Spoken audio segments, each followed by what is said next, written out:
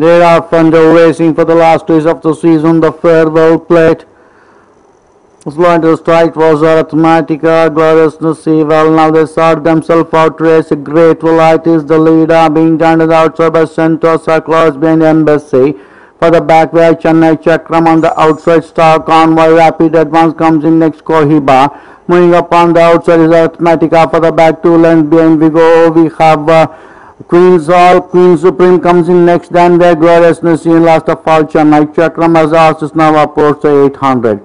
Great Light continues to lead the field, now passed towards on the outside by Chennai Chakram.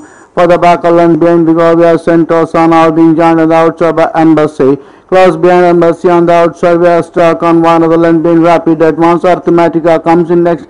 Then we have upon the outside was dropped the colors of his cap, just Rich Rival.